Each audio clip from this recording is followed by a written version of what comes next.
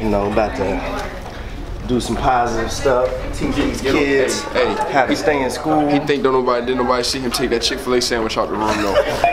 So I was looking at it. I ain't gonna lie, you know, this is the type of stuff I went to. You know, I got arrested in high school, had to go to alternative schools, had to try to get my life together. And look at where we are now. You know what I'm saying? You know, got some checks in the bank, got a few zeros after a couple commas. You know what I'm saying? I'm doing all right. You know, now I'm just trying to change the world. And this is the first step. Changing the world. Positive impact in your community. Radio Raheem, you see it. J. Oliver, never satisfied. Now I know y'all know this guy here. Y'all know his music. He's produced from a lot of people that you hear on the radio. He's on a lot of state tours and does music as well. Y'all give it up for J. Oliver.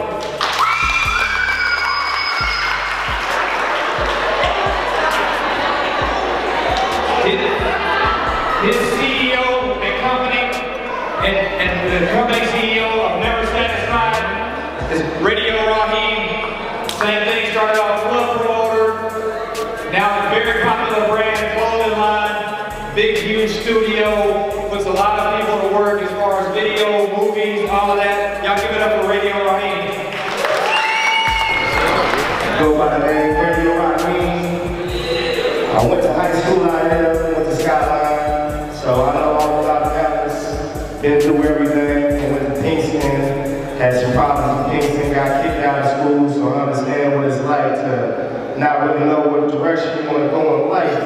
But one way or another, I made a better turn, started to get my life together, focus on things that I want to do, and that's why I say, man, you got to do what you love and love what you do, and make sure you find something that you love to do in life.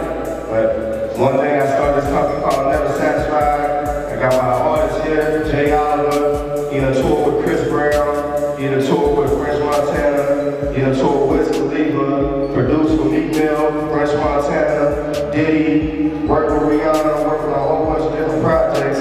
And it's just proud to be here to talk in front of y'all today. Alright?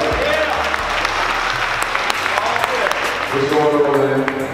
My name is J. Oliver, like you said, pretty much. I'm from Baltimore.